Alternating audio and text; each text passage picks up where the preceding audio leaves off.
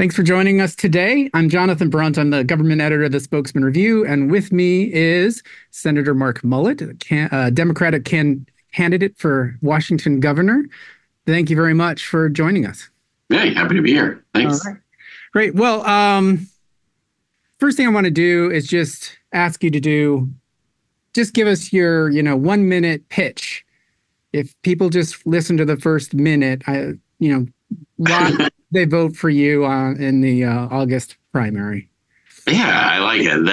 I would say the main four candidates in the race, I'm the only one who has a track record, and I acknowledge this, of I'm fiscally conservative, but I'm socially liberal. And so the example is, I 100% support women's reproductive rights and marriage equality. I have a voting record to go with that. At the same time, I voted against the long-term care payroll tax. I'm actually supporting the initiative to make that optional. And I think the reality is, you can see right there, just from those three issues, it kind of puts me at odds with both parties on different things, right? Because the fiscal conservative part of me can put me at odds with my own party on the Democratic side. And obviously, because I'm socially supportive of those core issues that I think Washington voters support, that can put me at odds with Republicans. But I honestly do feel there is a giant chunk of the population in Washington state who feels very similar to how I feel on those issues. And our campaign's been focused on affordability and public safety. I am endorsed by all the law enforcement organizations in our state. And I think that speaks volumes of the fact that they know that I have been willing to stand up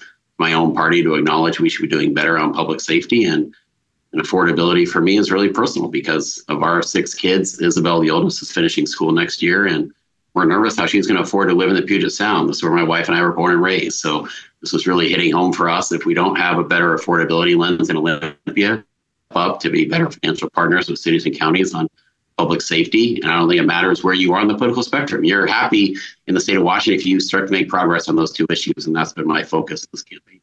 Okay. All right. Well, I want to, because there have been a couple recent national events.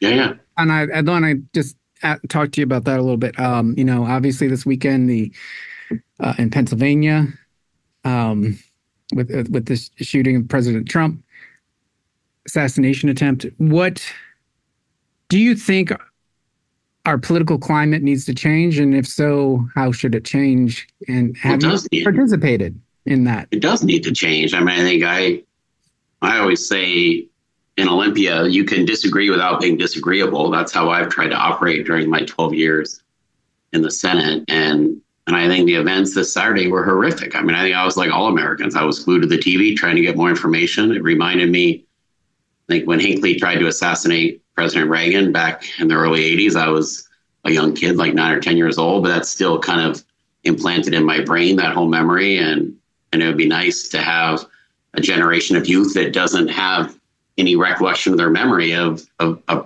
president or ex-president or somebody running for president trying to be assassinated. And we've gone quite a while without something like this happening. And I think it's really unfortunate what happened. And my heart goes out, specifically the firefighter who lost his life there at that event on Saturday. It was really heartbreaking. Do you think there are things that politicians need to do differently?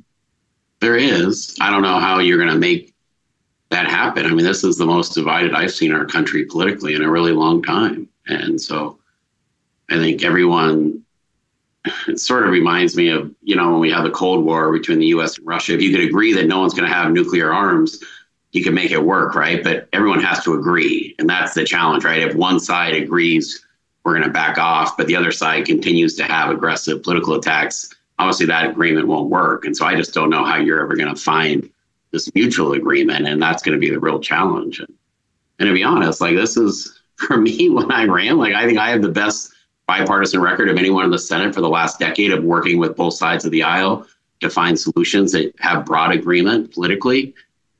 And I wanted voters to have that choice. I didn't want their choice to just be the extreme left or the extreme right. This is the entire reason I'm in the race, is I just wanted there to be one candidate on the ballot with a proven record in public office whose entire brand is being bipartisan. That is my entire brand in the Senate. And I have that brand because I just don't find the current level of political vitriol healthy. It's not healthy for our country. It's not healthy for the state of Washington. The other uh, national news item that it was starting to percolate a lot before this weekend was President Biden and his condition to be president. I know from past interview that you were a supporter of President Biden or have been. Do you think he's competent to run for another 4-year term? Yeah, I was the first Democrat in the legislature to endorse President Biden in 2019. But I think was one of the first members of the legislature to come out and say, I think it's time to pass the torch to Vice President Harris. When I came out publicly and said that, because, and this goes back to the debate we saw on June 27th. It goes back to the Stephanopoulos interview we saw the following week. After those two events, I feel really strongly that the Democratic Party should be shifting to unite behind Vice President Harris as we go into the August convention, and we'll see whether or not that happens or not. It's tough. I will admit, Jonathan, these issues are really hard. Like my dad passed away 7 years ago, and we started to notice after he passed away that my mom was going through cognitive decline, and she got diagnosed with Alzheimer's. And so for the last 7 years, my older brother, my younger brother, and I have been dealing with this. And cognitive decline is really difficult, and it's really difficult for the person experiencing it to ever acknowledge if it's happening at all. And I think that's the real challenge here. And I do feel, it's hard at this age. I think in this debate, President Biden really had to get on that stage and just demonstrate to all of America that we shouldn't be worried at all about his cognitive health. And obviously, I don't think that was the case from that debate. And that's why I'm supporting, passing the torch on to Vice President Harris. I think she should be more than capable of energizing and leading our party as we go forward the next 4 months. One issue that's pretty big in Eastern Washington is the natural gas and its future in Washington, and the possibility that might end up on the ballot. Tell us what you think about the state's current efforts to de-emphasize natural gas, and what you think of the potential initiative. So that bill was in front of us in the Senate. It was House Bill 1589. I was one of two Democratic senators that did not support the bill. It still obviously passed regardless of me not supporting it. That's why the initiative is in front of us today. So I am supporting the initiative on that bill. I think the crux of it is we have to transition away from natural gas. That is a mathematical reality. The same time, like I put money in the capital budget, like I chair our state construction budget. I put $25 million to try to draw down federal money into Hanford for small modular nuclear. Our challenge is we need to get clean electrons on the grid. Like we can't just, if you transition away from natural gas before you have an abundance of new clean electrons hitting the grid, I think you get really bad outcomes on the affordability front. And this goes back to, like I said, Jonathan, the core of our campaign is having this affordability lens. And I think right now the challenge with the bill, and obviously the initiative is addressing this, is just saying, yes, we're going to transition away from natural gas. The question is, are we going to put our thumb on the scale right now to accelerate that to the point where it's probably going to have financial impacts on ratepayers in Washington in a way that could be detrimental? And I think the more gradual you do it, the more you let these other clean sources of energy, that's wind, solar, hydro, and nuclear, come online, I think the better off you can start to make that transition. So I think the transition is going to happen away from natural gas. It's just a question of timing. And I think the bill was accelerating that timing in a way that I think made voters uncomfortable. And my prediction is that initiative will pass. So with you were a supporter, however, the Climate Commitment Act.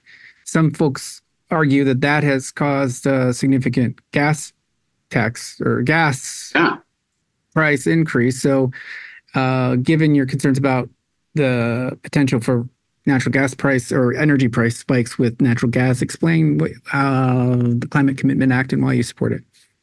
Yeah, so that bill passed in 2021. We put a lot of leeway for the governor's office how you implement that bill. And when I showed up to the Senate in January of 23, I started to get really nervous because unlike California, who did the similar legislation, we were not banning speculators from the early stage of the auctions. Unlike California, we were not phasing in the impacts to transportation fuels, i.e. gas we buy at the pump. So there's all these things we were doing that were completely different than what California had done. And I was raising this, the Department of Ecology, Inslee's administration, saying, guys, aren't you nervous that if you guys go forward in your current plan, you're going to end up with really high auction prices, hence really high gas price increases?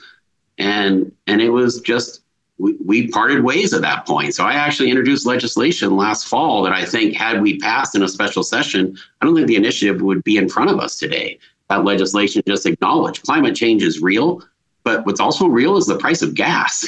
Like, you have to do both simultaneously. I hate the fact that we're getting put into this one or the other. It's like a binomial thing. If you're complaining about the price of gas, you don't care about climate change. I think that's nonsense. I know a lot of people who care significantly about climate change, but also want to do it in a way that our state stays affordable. And if you look at, in August of 23, we had a $63 per ton climate auction. That is over 50-cent increase for every gallon of gas sold in the state of Washington. When we passed the bill, our estimate was our auctions would be going off at $23. So I think had the current administration targeted those auctions towards the price that we initially told people, and as the chair of the capital budget, I can invest those climate dollars.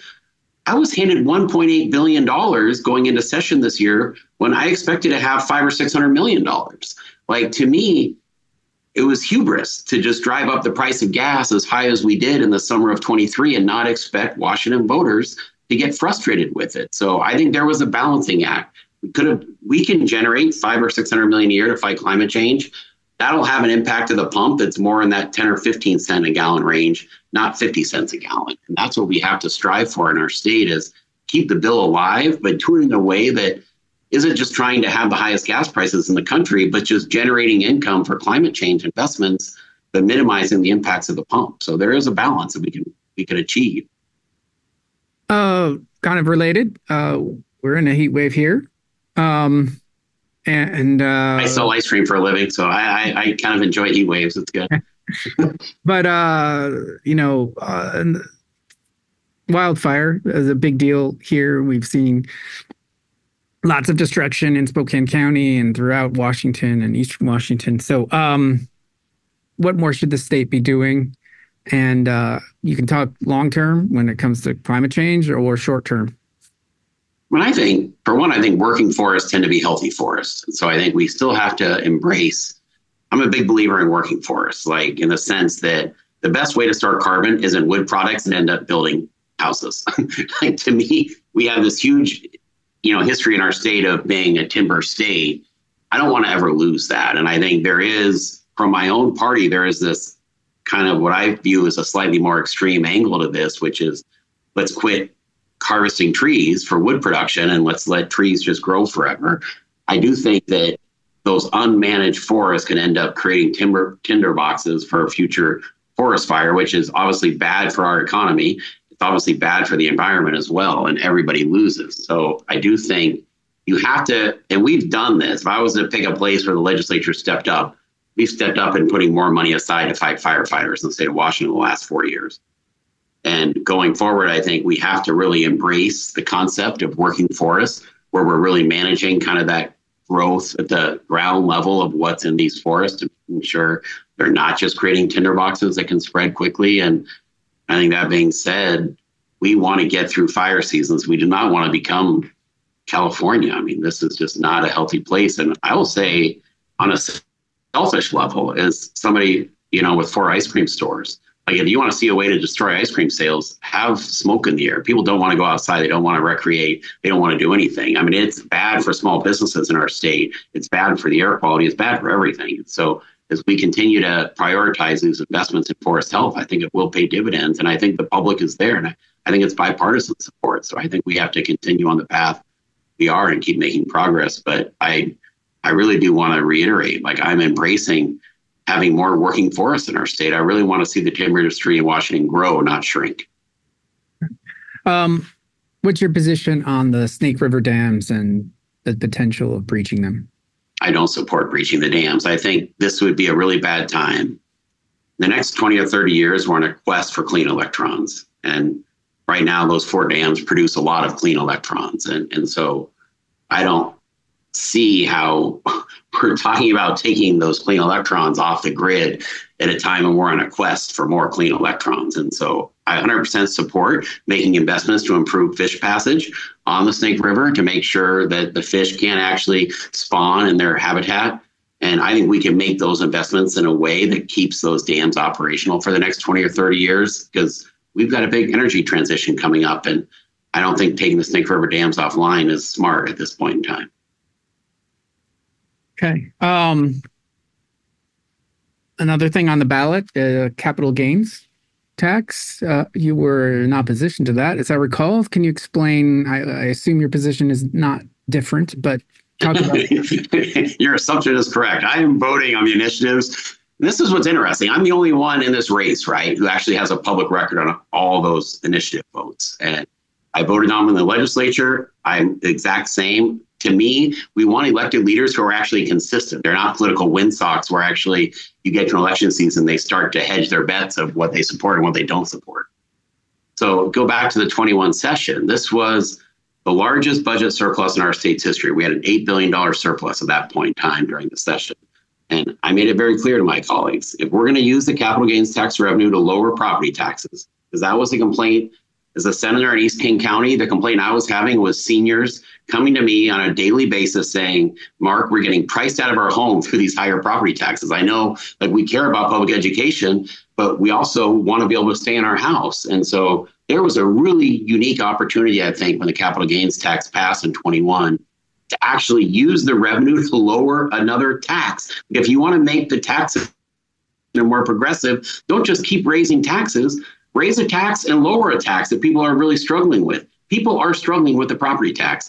We had a golden opportunity in the 21 session to do that because we had a budget surplus. We weren't raising a tax to save childcare or other things, right? We were raising a tax at the largest budget surplus in state's history. There was never a better opportunity to actually provide property tax relief than when that bill passed. And I'll tell you, Jonathan, had we done that, I promise you, this initiative would not be in front of us today. It would not have gotten the signatures. Had we actually used the revenue from capital gains to provide property tax relief, I think there would have been broad voter support for it across the political spectrum. But we did not do that, and the initiative is in front of us. And yes, I'm supporting that initiative. But if we come up with proposals where we want to raise progressive revenue, but we're going to use that to reduce property taxes, like, come talk to me because I'm interested in that bargain. I'm just not interested in raising taxes for the sake of raising taxes. Let's talk a little bit more broadly about Washington's tax structure. A lot of folks think it's burdens the lower middle incomes with no income tax, but you've got a B&O tax, which is widely unpopular, and you've got high sales tax and so forth. If you could wave a magic wand, what kind of a tax structure would our state have? Well, as I've learned in the Senate the last 12 years, there are no magic wands. So I think part of it is you have to live in political reality. And so the political reality is there is a distrust from the voters that if we raise one tax, we're going to lower another tax, and the tax we lower is actually going to stay lowered. So that there is a distrust from the voters. So I think at the end of the day, to me, the policy we passed, which I supported, was this working families tax credit. And it was something that addressed the regressive nature of our sales tax by saying if you're in the lower income brackets, you can file with the state for a rebate. There's a high probability with the working families tax credit being funded now through the legislature that people on the lower income ranges are going to get a lot of their sales tax they pay back at the end of the year. And so I think we have actually addressed the regressive nature of our tax code. I don't think it's gotten a lot of press. And at the end of the day, though, once again, this is, like I say, I am socially liberal and fiscally conservative. Like, it's great. Like when I got to the Senate in 2012, it's like, yes, gay marriage is on the ballot. Like we're supporting women's reproductive rights. Like Mark's a great Democrat. You then get to the 2019 session and we start to have all these issues around higher taxes. And yeah, I am very vocal with my own party saying we have to acknowledge that if we want our state to be affordable, we have to look at every single one of these tax proposals with a fine-tooth comb. And I'm very nervous about talking about creating new taxes at a time when I think the average family in our state feels really stretched financially. And so what that ideal tax code looks like, but if you wanted to rebalance, we had a proposal to shift to a different version of the B&O. If you ever want to do that, you have to hold harmless so nobody goes backwards. Like if you want to change our tax code, you can't just have these people win and these people lose, because the people who lose will be really vocal. You would have to actually say, okay, we're going to change our tax code, but we are going to hold harmless. So it's not just winners and losers. it's only winners now. And I think there is a path to do that, but that would take a certain level of fiscal responsibility that the state would have to strive for, because the tax proposals I've seen to rebalance things in the Senate usually do involve winners and losers, and they're not hold harmless. Who's your friend who just walked by? Oh my gosh, I have 3 dogs. So okay. I have Boots, I have Tucker, and I have Arthur. Okay. I'm outnumbered. I went to session every day during COVID and worked out of my Senate office, not because of my 6 kids, it's because my 3 dogs are not cooperative to online Zoom interviews. Okay, I want to talk about fentanyl. We have quite a crisis in Washington State, Spokane. What more should the state be doing to, lower this crisis that we're in? Yeah. I mean, this is the core reason I'm in the race, right? You go back to the 21 session, the Blake decision by our Supreme Court legalized possession of fentanyl and other drugs in our state. And our Attorney General, Bob Ferguson, was urging the legislature to follow the path of Oregon. He wanted us to follow the path of British Columbia. He wanted us to go down the decriminalization route. I was the vocal Democratic senator who said, I disagree with Bob's position. I think we need to have accountability for people using drugs in public. And I was a co-sponsor and champion of Senate Bill 5536, which passed last year, which has the gross misdemeanor for people using drugs in public. It's a treatment-focused bill, but it still has accountability for public drug use. But now I will go one step further. I think our missing link in our state is secure substance abuse treatment facilities. So when I did my ride along with Spokane Police, this was last September of 23, we were 7 blocks from the Davenport. I saw someone OD on the sidewalk underneath a freeway overpass. They got brought back to life through Narcan, but the EMS technician on site said, I saw that same person last week and I'll see that same person next week. And that's when it really hit me like a 2x4 over the head. Like, we put people into substance abuse treatment programs where the front door is open. They just walk out when they want to leave. And so we've checked a box saying, well, we tried to help them, but they left. Well, if you're using drugs in public, to me, I don't want you to go to jail for a year, but I want you to go into a secure substance abuse treatment facility where you could be in there for 30 or 45 days, but I want you to actually have the best possible chance to beat your addiction. And to me, if we do that, I think downtown Spokane, 1 or 2 years later, would look substantially different than it does now. I think 3rd Avenue in downtown Seattle would look substantially different than it does now. And my proposal, and I did a bill in the legislature to do exactly this, share the $480 million of cannabis tax revenue we create every year. Share that with cities and counties, but with strings attached. Share it with cities and counties that want to make targeted investments in public safety and who are willing to invest to help people beat their drug addiction. I don't want a penny of our tax dollars going to enable people to use drugs. But if you want to beat your drug addiction, I want us to partner with every city and county to help make that happen for any resident of the state of Washington who decides, hey, I do want to try to beat my addiction. And I think we should financially step up, use our cannabis tax revenue to actually fight addiction to drugs like fentanyl, which are just mind-bogglingly addictive, and their negative impacts on Washington residents can't be overstated. If you diverted that cannabis revenue, wouldn't that cause some budget holes or problems elsewhere? Yeah, you have to do things in a gradual manner. Like when I got to the Senate, the 2013 budget I voted on and supported was $34 billion. The budget that we passed March of this year was $72 billion. That's not a very long period of time, right, Jonathan? So from 2013 to 2024, our state budget went up by more than double, and it went up just by a simple math number of $38 billion. I mean, that was more than what it was actually generating in 2013 when I got there. So to me, you can't do any of these changes overnight, but gradually over time, if you think about that $480 million, if you had done it in a gradual approach, you could have actually shifted that money out to cities and counties on public safety efforts without, I think, having really negative impacts on the operating budget. You just can't do it all at once. So you have to phase in these more holistic ways of looking at our budget gradually over time. Okay. Let's see on my list here what I haven't gotten to. I want to ask about education funding. There's a long debate of education funding here. There's Supreme Court cases, and argument still that education is still underfunded. Do you think it is? Well, it's our biggest increase we've had, of any state in the country. If you went back to my time in the Senate, we've had the largest increase in K-12 public education funding of any state. I don't think anyone else is even close to us. We literally doubled, I think, per pupil allotments. Where we're still short is we're still short on special education. We're still short when it comes to transportation. I think those two items, I think the state can still step up. But my big takeaway is whenever we push out money now in the K-12 system, it has to have a lot of strings attached to it to make sure it's going into those specific areas. And I think, Jonathan, I feel very strongly. My wife is a public school teacher. My 6 kids have all gone through the public school. So once again, on education between Bob Ferguson and myself, there's a huge contrast because Bob went to private school and his kids would go to private school. I feel strongly our public K-12 system should be good enough for the governor's family.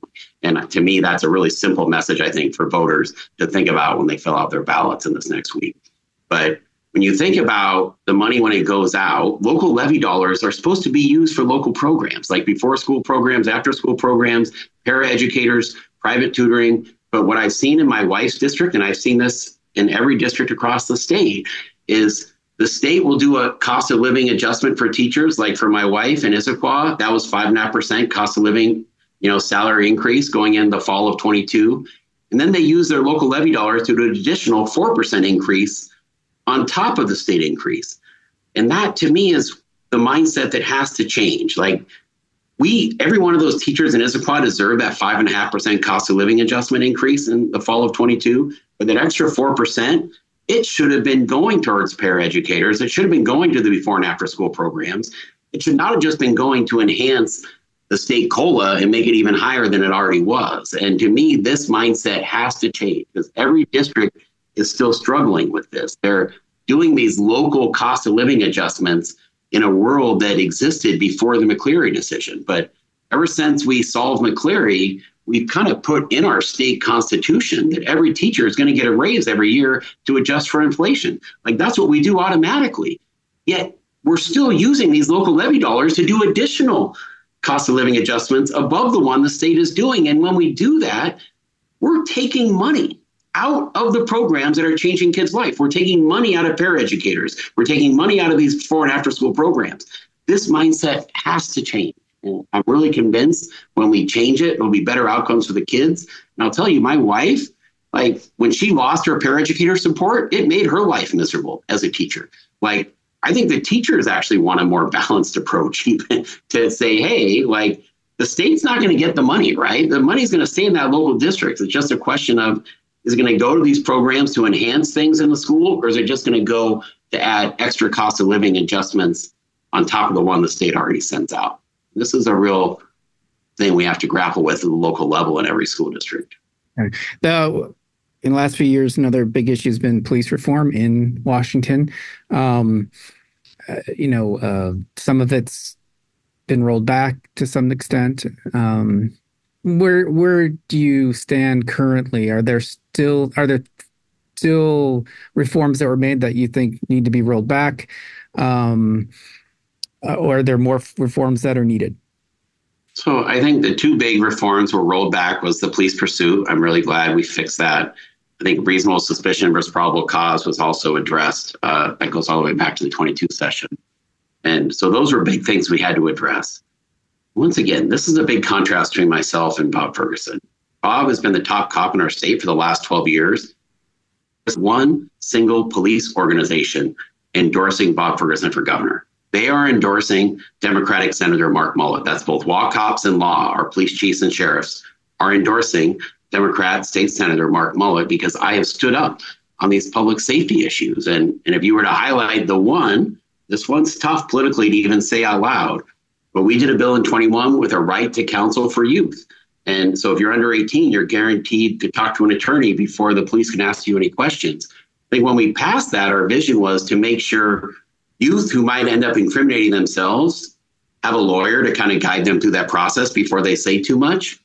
The unintended consequences, those lawyers in the last few years since we passed that bill, their default to every youth, no matter what, is don't say anything. Never tell the police, even if you actually saw who committed the crime and exactly what happened, they're not sharing that information with the police because the right to counsel tells them don't say anything. And this to me now is the final issue. If I were to look back of what we did in that 21 session, that we still have to figure out how we're going to solve it, is the youth right to counsel. Because you look at, like, we had a shooting in my neck of the woods here at Garfield High School last month. The only people who saw that shooting were youth. And so if they're all being told through the right to counsel, just shut up and don't say anything, how are we supposed to solve these crimes and actually get the shooter off the streets and have them be held accountable? And so we have to find this balance of saying, yes, we want youth to have a right to counsel, but at the same time, if none of them are going to talk to police ever, there are going to be so many unsolved crimes, and I think it's not going to make our state safer. So this is a tough area that we still have to address, but I do feel proud that at least we had the intellectual honesty to admit that what we did on police pursuits was a step too far, and now it's been fixed. So that's good. We have about 5 minutes left or so. I just want to ask you a little bit on the politics here. Yeah. You know, I think in the Seattle Times governor endorsement article, they kind of talk about, well, your campaign really hasn't taken off. You skipped the state Democratic convention. You've filed some complaints against your main Democratic opponent. Talk about, is the Democratic Party in Washington open, I guess, to more moderate folks like yourself? Well, I think, and this is what I sort of opened with, right, is I'm socially liberal and I'm fiscally conservative. And I meet people throughout our entire state that feel the exact same way as I do. What's really interesting, Jonathan, is those people then, some identify as Republicans, some identify as Democrats, right? That's the simple reality. But yes, like, Democrats get frustrated. Like, if you were to look at this last session, there was a bill to have people get unemployment insurance for going on strike. I thought that was, as a small business owner, I'm like, I support the unemployment insurance trust program. You get laid off through no fault of your own. I want there to be a safety net to make sure you have support. But I think it's a bridge too far to say employers now have to pay unemployment insurance for their workers who go on strike against them. And so this is where I think this is my political challenge, right, Jonathan, is when you are socially liberal, I line up with the Democrats on the social values, women's reproductive rights and marriage equality. We line up on the importance of climate change. Like, we line up on gun responsibility. But when it gets into these tax and fiscal issues, yes, I am very vocal about pushing back. And so it's not a surprise to me that they're going to be more supportive of Bob Ferguson, because he is fiscally liberal as well as socially liberal. I think the question for voters is, who are they going to pick when their ballots show up this week? Because if they want more of the same, I mean, Bob Ferguson is the definition of a fourth term of Jay Inslee. He's endorsed by Jay Inslee. Like, I had in my 2020 Senate race because I wasn't rubber stamping a lot of the proposals that he was putting forward to the legislature. And so this is the challenge. But I will say a lot of that challenge, Jonathan, falls on the independents and the Republican voter, because I know a lot of Republicans who agree with me on supporting women's reproductive rights. They agree with me on the importance of gay marriage. And so the question is, I'm actually the candidate they line up with better than their own candidates when it comes to values. The question is, will they actually vote for the candidate that lines up with their values in their primary ballot? Or are they just going to default back to the saying, okay, I'm going to vote for a Republican? Because I think the reality in the state of Washington, our current political climate, is I don't see the Republicans having a path to beat Bob Ferguson, because they're on the wrong side of these social values that 75% of Washington voters think are sacrosanct. And so this is the challenge for the Republican candidates. And I think for the Republican voters filling out their primary ballots, this is the question. Are they just going to vote for the letter?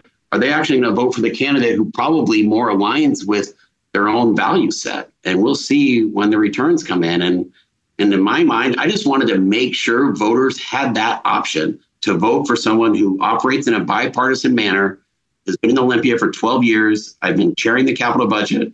I'm the Senate rep on the Washington State Investment Board.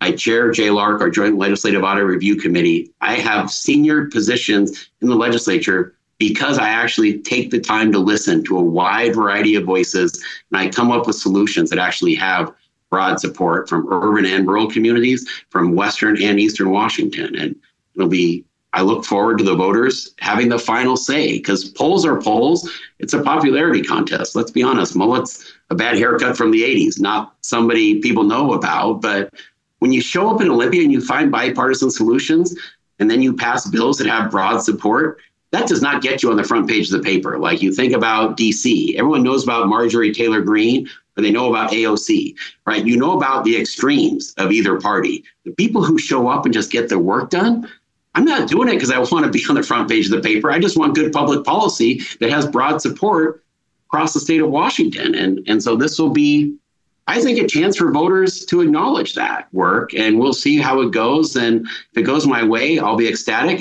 My whole plan here is to get in the top two, because I feel I would have that bipartisan coalition that could actually beat Bob Ferguson. And if you're being honest, I think with anybody, they were to say who's the one candidate, if they got out of the primary in the top two on August 6th, has a chance to beat Bob, I think I'm the only one. And we'll just see whether voters choose that or whether they just default back to their normal, I'm going to vote for the letter next to their name mentality. Well, Senator Mullet, I do appreciate your time today. Thank you very much. Hey, thanks for having me on. I appreciate it. All right. Thank you. I would say go Zags, but I'm a UW guy, so I can't say that. Now I'm just costing myself votes in Spokane. Right. Okay, thanks a lot. Thank you. Bye-bye.